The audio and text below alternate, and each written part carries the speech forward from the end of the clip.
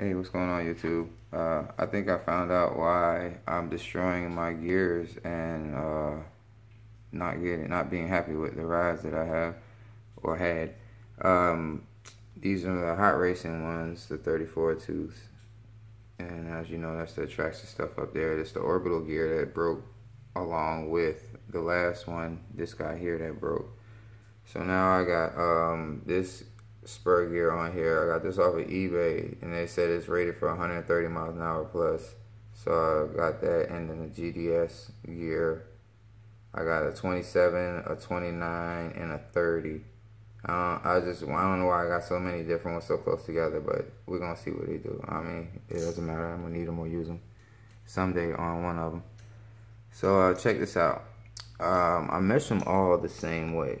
So I have plenty of room, and it's not tight or anything like that. So everything seems to be fine, but what I'm thinking is drag racing with Mod 1 gears is not going to work because it's not the car's, it's the takeoff that's killing it. It's the takeoff that's just snatching all the teeth off and destroying the gear, because I can't accelerate like that on 6S, 8S. I can't just take off like that with these gears because I usually have to roll into it and then let it go ahead and go for a while, and then I'll see the numbers that I want.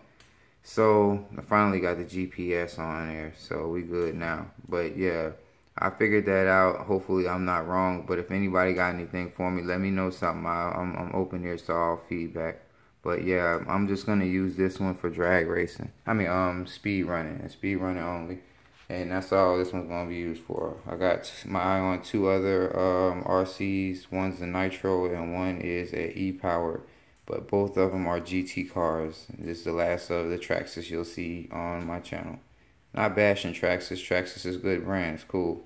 But it's not what I need for what I want to do. Drag racing with that is not really gonna work for me. Alright, so if you got any feedback on the gears for the drag racing gears, I'm going to slide with the 32 pitch and see what I get out of that first, maybe even the 48. So I'm going to grab probably $60 worth of gears or something like that and see what I got going on. But I won't do that until I get my other vehicles, because like I said, this is just going to be for speed runs only. I mean, I can switch it up, but I don't want to. I like the way it's set up, and it does move when it's moving. So like I said, it's just the initial exertion of all that power. It just rips the teeth off of whichever one it landed on. It takes the teeth off, or in this guy's case, it takes the whole half side of them off. So, and my orbital gear is almost locked up. And that's another thing too, fellas. I got a setup. I'm gonna I did it for my partner on his Rustler, and I'm gonna do it on mine.